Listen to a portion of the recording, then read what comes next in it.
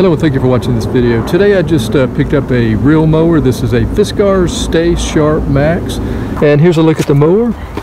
And for a reel mower, it looks like they put a lot of work into the design of this. It's a pretty sophisticated looking reel mower. Has a chain. The Stay Sharp is not supposed to be sharpened from what I understand, so I'm not going to try to mess it up by sharpening it. But yeah, it's a pretty good looking mower, so let's go ahead and get started on it. Here's where we make the blade adjustment at. And it's set at 1 inch right now. I'm going to test a little spot out on my grass. To make the adjustment here, you really need two hands. Let me show you how to do that. So with my right hand, I'm going to grab the handle here and make sure that I'm not going to cut my fingers. And I'm just going to pull this knob, adjustment knob out. So it looks like we're right at 2 inches. And that's where I moved it at. Now that I've made adjustments to the blades, I'm going to adjust the handle position so that it's comfortable to push. And if you do make adjustments to the blades, you will have to go back and adjust the handle more than likely, because it does change that. So as far as the handle positions go, there are 4 positions. That's done right here and here. I am currently in position number 3, and that is going to be the position that I'm gonna have for myself.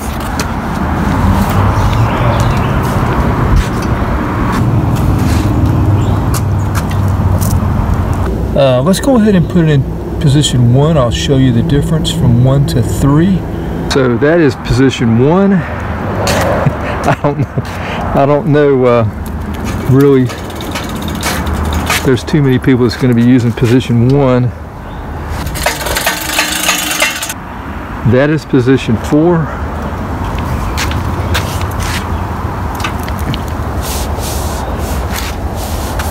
Comes up to like mid-stomach here. So that's quite a big difference here between 4 and 3. I would not be so comfortable pushing that. So for me, it's back to position 3. And what I'm really looking at is just a comfortable push. And when I have to turn, I want to turn without having to lift the front wheels so they're not coming off the ground. I'm not having to hunch over to push the mower.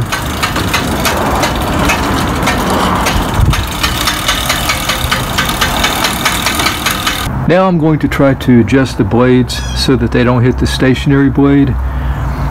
So the stationary blade is right here, and it's just the blade that the reel blades are cutting against. As you see it turning here, these are sharp. So I'm wearing gloves for this, but I put this in the highest position to do this. I'm just going to roll it and see where they're hitting at. Let's look over here, because I think that's where they may be hitting. And it may not be all, it may just be one that's hitting. One of the reels here. See, it's already hitting there.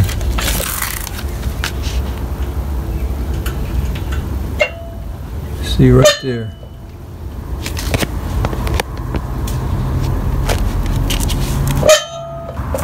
So I would have to get behind it and push that, because it's almost jamming it. See, I can push it through, but so we want to adjust that.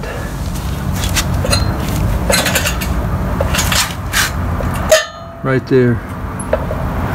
Okay, to make the adjustment on this side here, the left side, there are 2 bolts, one right here and one right up here. Those are supposed to be 13 millimeter, so let me grab a socket and a wrench, and let's see if we can loosen those. Loosen it about one full turn.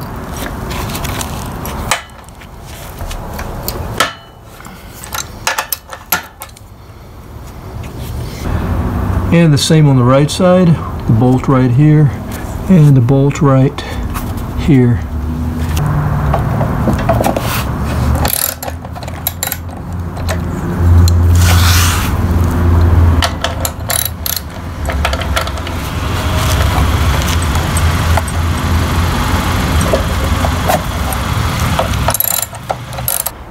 Now with the 4 bolts loosened, the 2 on each side, there are 2 bolts, 1 on each side, that we want to adjust the blades with. So getting behind the mower, we would adjust this counterclockwise to open the width between the stationary blade and the real blades. If we want to close that gap, we would turn it clockwise. So since I'm hitting on this side, I'm going to adjust that bolt first, so you can see again where I'm hitting right in here with that one blade.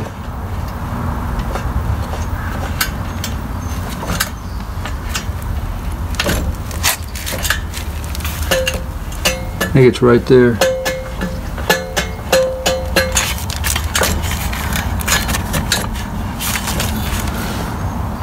So I'm going to go counterclockwise.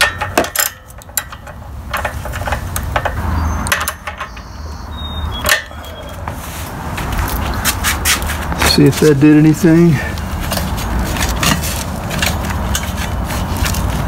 Okay, you don't hear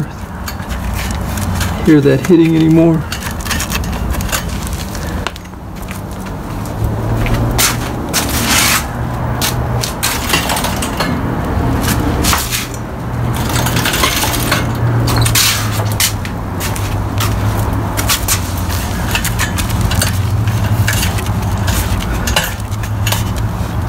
Alright, so we're clear. All the blades are clear here. Now we can start getting our cut where we want it. Now I've got the mower turned upside down. I want to test the cut with the piece of printer paper here. This is about 1 inch.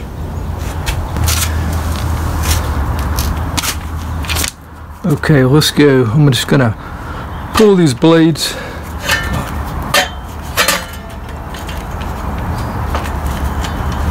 Alright, so we're going to put the paper in. Let's start on this end. There's a cut. Try to go with every blade. That's a cut there.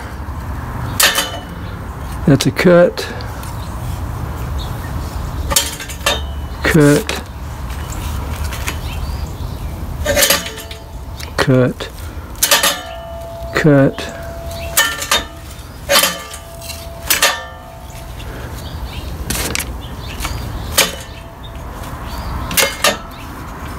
Okay, so you can see that we're still hitting a little bit here, and I found that it's almost impossible to get every blade to clear and still get a really good cut.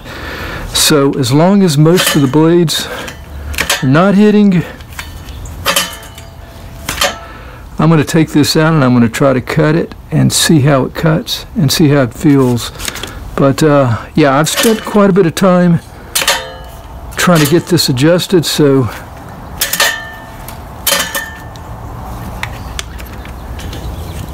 that's the conclusion I've come to. You're just going to have to probably have 1 or 2 hitting. So anyway, let's go try it out.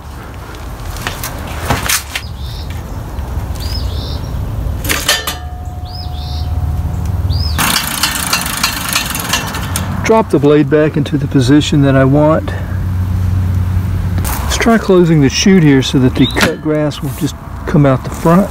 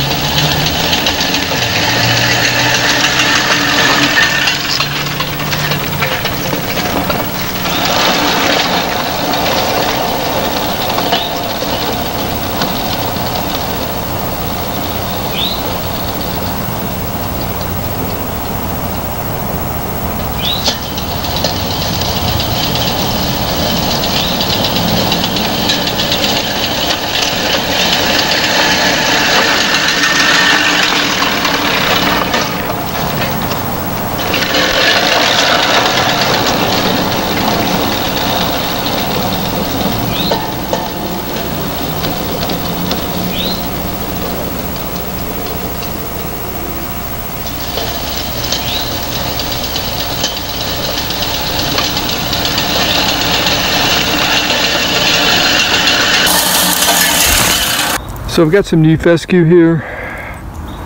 Looks like it's maybe 4, 5, maybe 6 inches, the tallest. Let's take a path through there and see how it cuts.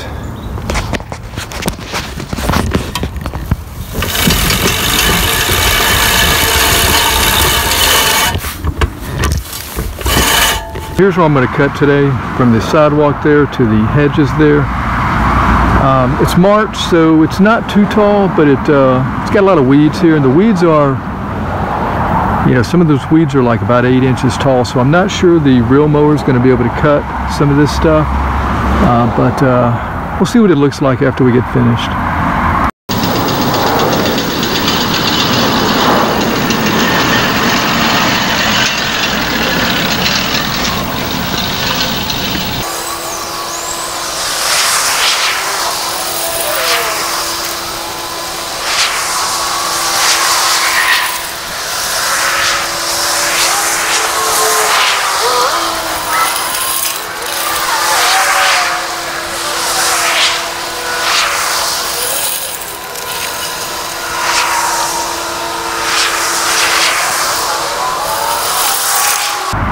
Okay, just finished. I guess it was like 15 minutes. Got the heart rate up. The mower pushes real well. Just being a reel mower in general, you're gonna miss.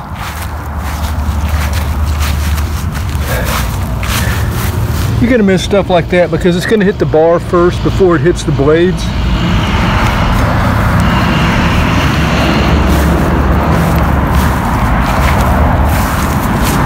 Now this kind of stuff is going to be left behind.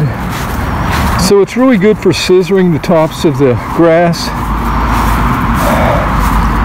This is probably not the ideal situation or lawn for a reel mower, but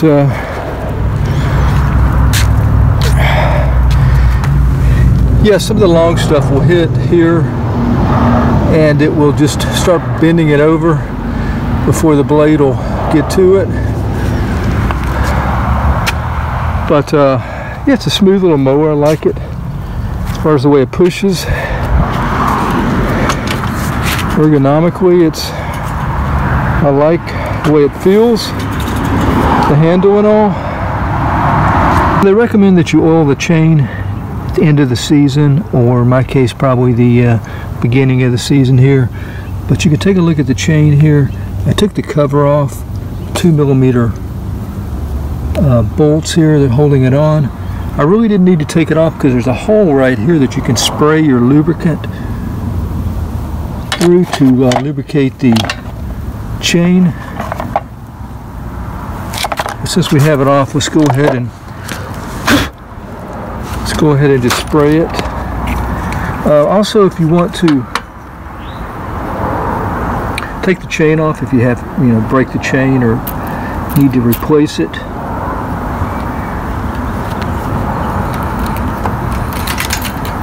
you would just need to remove this link right here. Just pry that, I think with a screwdriver. It's been a long time since I've taken it's like a bicycle chain.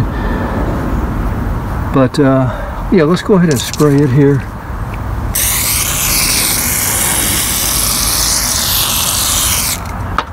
Just rotate the wheel here.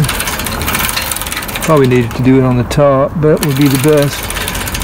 Okay, and also, any moving parts, wheels here.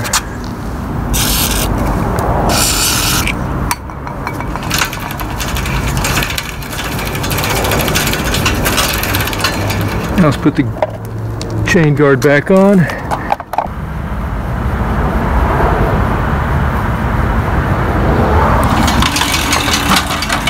So I guess that'll be it for the Fiskars reel mower. I have to say it's the best reel mower that I have seen or used. And when you're finished, just pull the handle up for easy storage.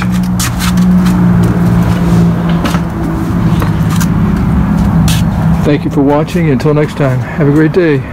Take care.